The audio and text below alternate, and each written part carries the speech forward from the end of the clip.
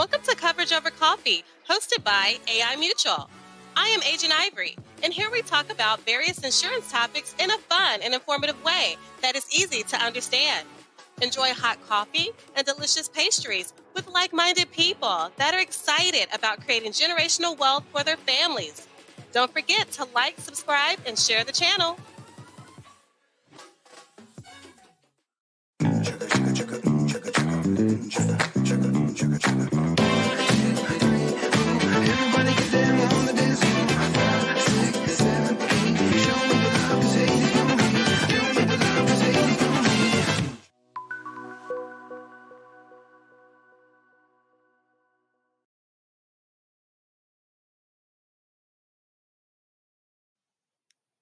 Hello, everyone. This is Agent Ivory. Welcome back to Coverage Over Coffee session.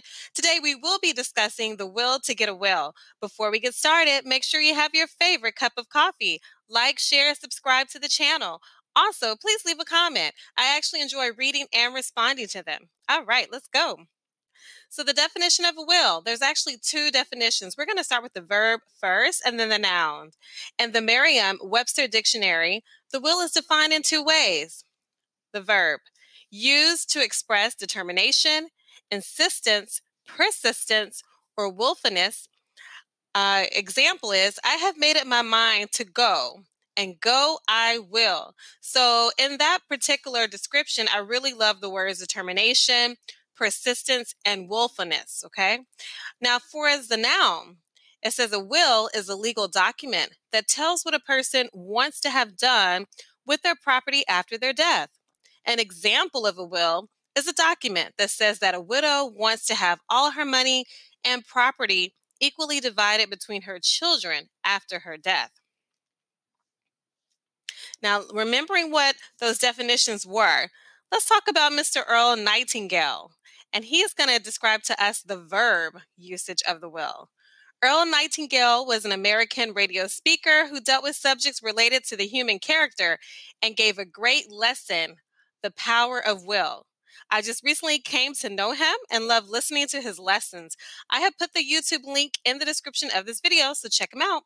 I'm thinking of the title of this Coverage Over Coffee session, The Will to Get a Will, and then this particular YouTube video came to mind.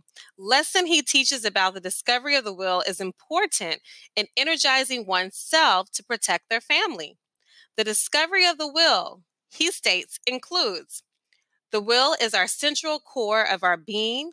It prioritizes what needs to be done and is persistent when faced with obstacles. Number 3, he says we get to experience the satisfaction of using our will.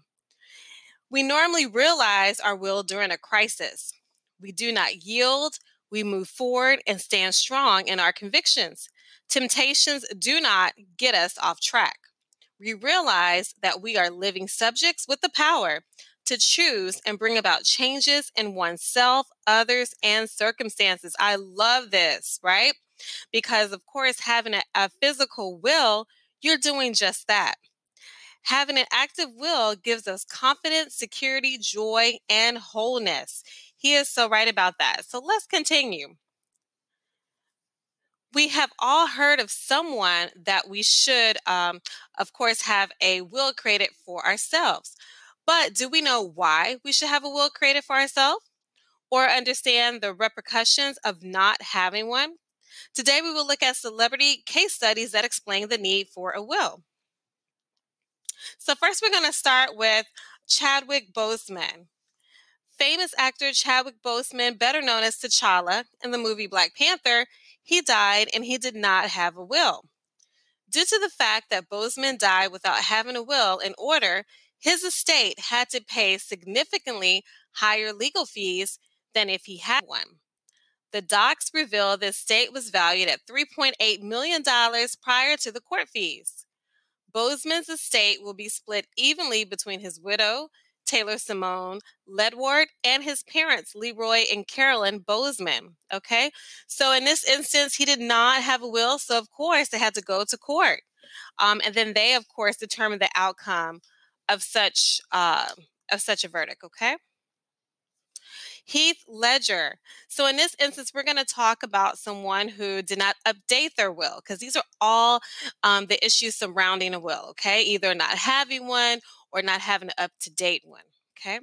He did have a will when he passed in 2008, but it hadn't been updated since 2003, meaning his daughter Matilda and her mother, Michelle Williams, weren't included.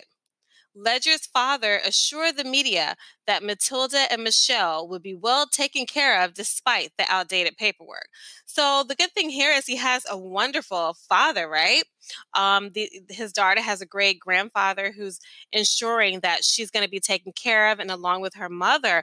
But important items like this should be addressed in the will. So in this situation, even if you do have a will, you want to make sure that it's current because as you see here, he has a daughter now. And things like that happen in our life, don't they? Maybe we get married, we may get divorced, we may acquire new property, we may sell a business, just a whole lot of things may happen. So you want to make sure that your will is up to date. Michael Jackson, definitely one of my favorite artists. So in this case, the family members challenged the will.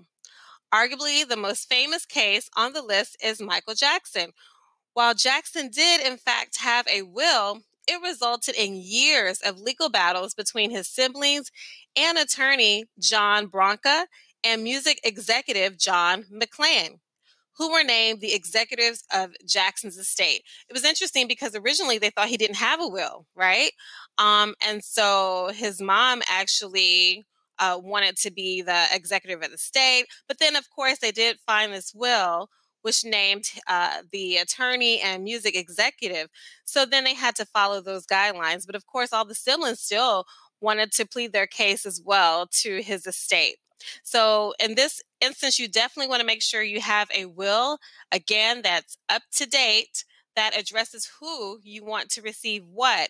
Because if not, family members will definitely try to challenge the will. Other celebrities who did not have a will.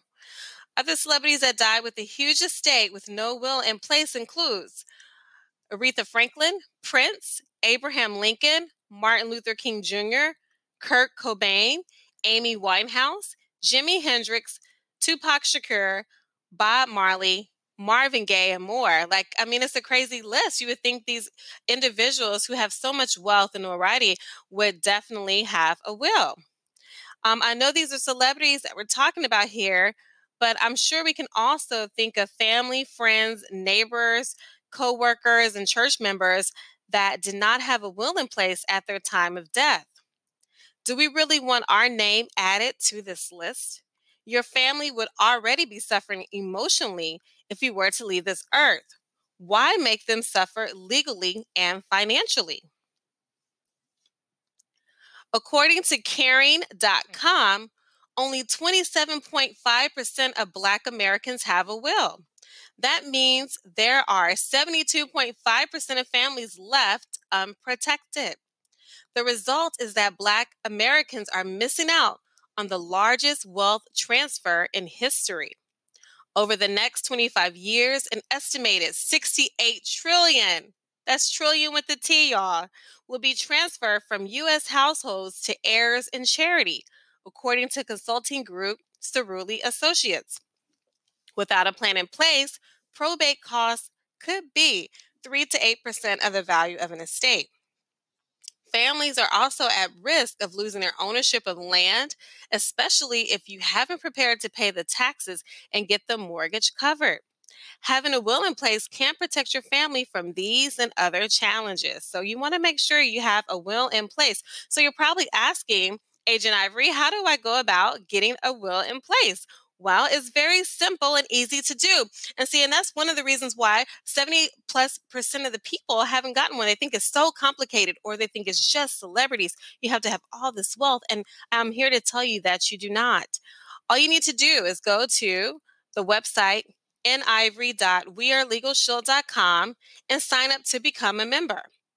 Check out the Will Workshop video, which will walk you through step by step on how to fill out and submit the will questionnaire.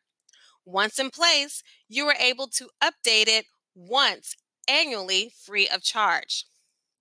So thanks again for joining us today. We look forward to seeing you at the next coverage over coffee. And always remember to aim high.